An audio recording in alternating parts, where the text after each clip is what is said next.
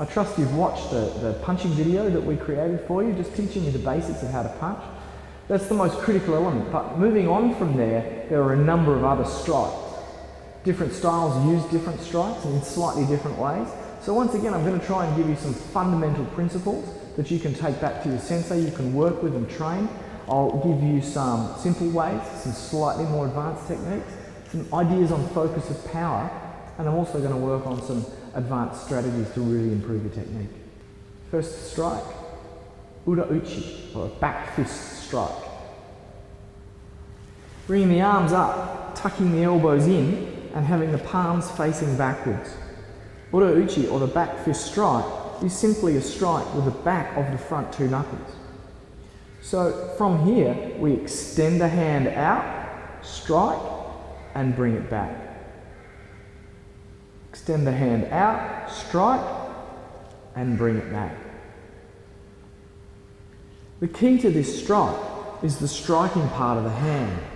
So as we extend the hand outwards, the wrist rolls forwards, and you're striking with seiken, the front two knuckles, once more. The wrist needs to be loose for this strike. Don't have a tight hand. Style dependent, this is designed to be a whip action. So the strike itself, with the elbow staying still, is out to the front for striking. Have a little bit of pressure downwards with your elbow as you strike. Try not to move your elbow, as it will move the effectiveness and the location of the final strike. But a little bit of pressure downwards and striking out to the front. Good movement of the wrist and whips back. Slowly. 1, 2, 3, 4, 5, 6, 7, 8, 9, 10. There's an advanced concept with ura uchi, or your back fist strike. Remember that the keys are speed and weight of a technique. Sometimes you see around the world people striking and not having any weight to the technique. This is instead something that should be hitting heavy. And in order to hit heavy, you must relax the technique. So as you strike out, relax your body, shoulders down, think about the middle of your tummy as with punching, tighten your heart, and strike out to the front. Try to avoid extra movement or telegraphing the movement. Practice rather elbow in close, one fist distance from the body, and extending the hand out. Don't overpower it, and don't try and move too fast. In terms of impact, once again, the strike is designed to impact 2/3 of the way through the movement and not at the end of the movement. So the strike comes out, extends and pushes through the target slightly. This allows good weight of the technique into the target. So moving on to the concept of a back fist strike, we move on to strike number 2. And this is an ura uchi, a back fist strike out to the side, often called different things, yoko uraken or uraken uchi, various names for it, but it's a back fist to the side. For kihon, start with the hands in the middle, knuckles facing each other. Don't have the elbows too high and shoulders down. This strike comes out to the side, rotating the head and extending the arm out, striking with exactly the same part of the hand as ura uchi, and come back to the center. Out and back. Out and back.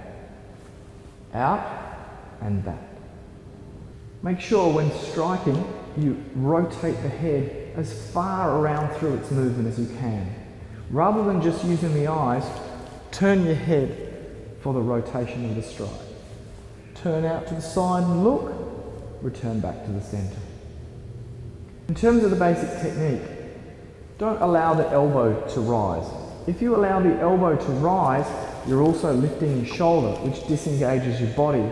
Once you've disengaged your body, you've minimized the amount of power you can deliver in the technique. So rather, allow the hand to do the work. Keep the elbow slightly bent and strike out temple level jaw down, head level. So with me, 1, 2, 3, 4, 5, 6, 7, 8, 9, 10. For the purpose of this strike, you should practice the 3 levels.